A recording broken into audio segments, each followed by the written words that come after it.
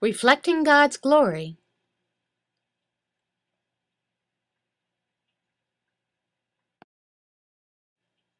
Isaiah, he pronounced from time to time that salvation would come to the world through Israel and their Messiah.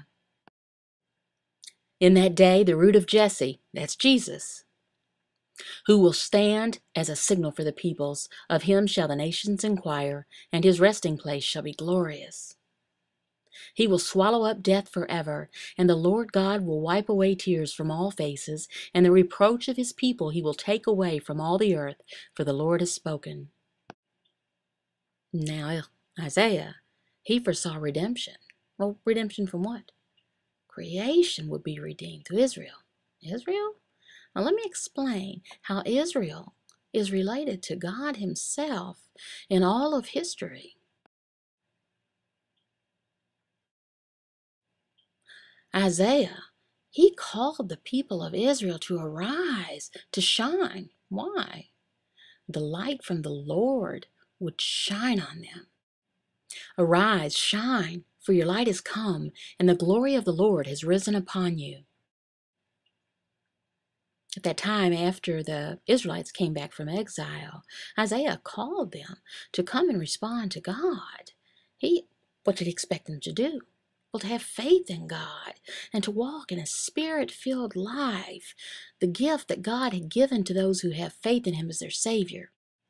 And a Redeemer will come to Zion, to those in Jacob who turn from transgression, declares the Lord. And as for me, this is my covenant with them, says the Lord. My spirit that is upon you, and my words that I have put in your mouth, shall not depart out of your mouth, or out of the mouth of your offspring, or out of the mouth of your children's offspring, says the Lord, from this time forth and forevermore. Isaiah, he also foresaw that the Son of David, that's Jesus, that he would be satisfied with the atonement that he accomplished through his death in saving those who the Father long ago had elected before the foundation of the earth, even as he chose us in him before the foundation of the world, that we should be holy and blameless before him.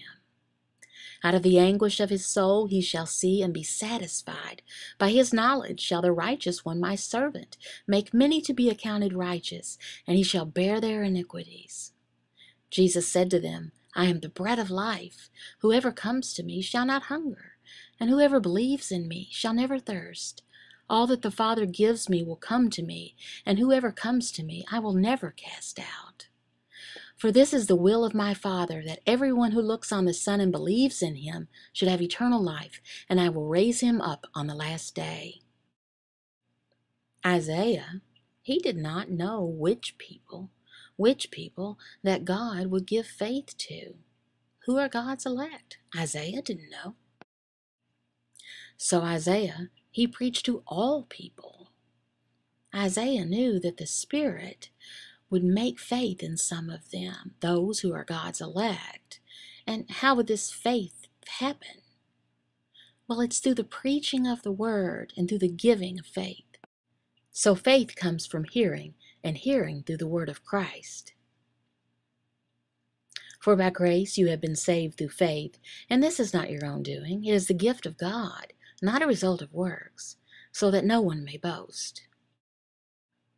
Isaiah, he had confidence, faith, that the faithful remnant, that they would believe, the Lord's glory would shine upon them. For behold, darkness shall cover the earth, and thick darkness the peoples, but the Lord will arise upon you, and his glory will be seen upon you. Those faithful people of Israel who believe and receive the Spirit, they will reflect God's glory, and they will shine. They will shine so brightly that even the people of other nations will see, and later on God will accept them too. All the flocks of Kedar shall be gathered to you. The rams of Nebaioth shall minister to you. They shall come up with acceptance on my altar, and I will beautify my beautiful house. Well, what does that mean?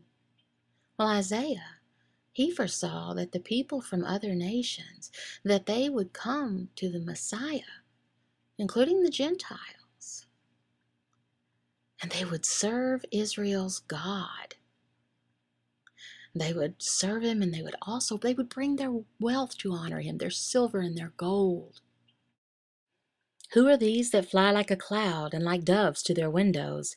For the coastlands shall hope for me, the ships of Tarshish first, to bring your children from afar, their silver and gold with them, for the name of the Lord your God and for the Holy One of Israel, because he has made you beautiful. All these details, the things that Isaiah foresaw, they've come true.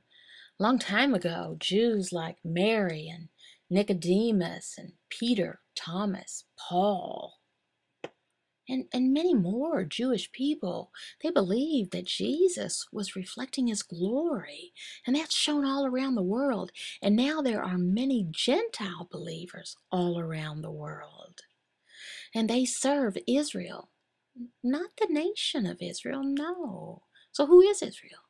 Israel is Jesus. Jesus himself is the true Israel.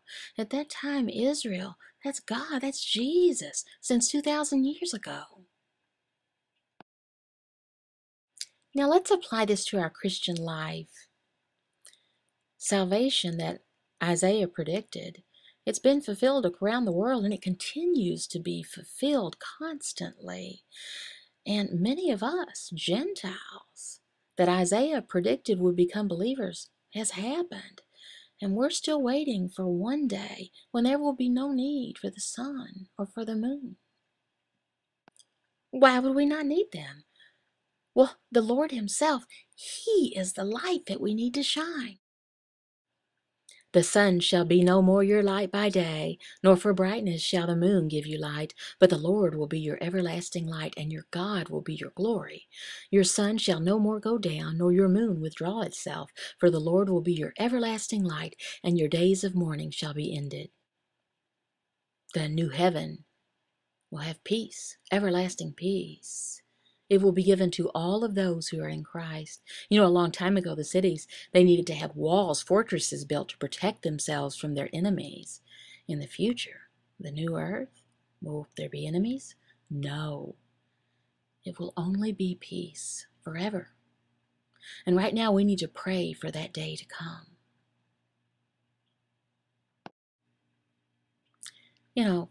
I said that we should pray for that day to come. Why should we pray for that? Do we need to pray? Oh, yes. God commands prayer. But God's already planned everything, and it's going to come together, be successful in the end, so why pray? What for? Well, I have a video. Does prayer really matter to God? I'd like you to watch. It's voiced also. It'll tell you more about it. Coram Deo.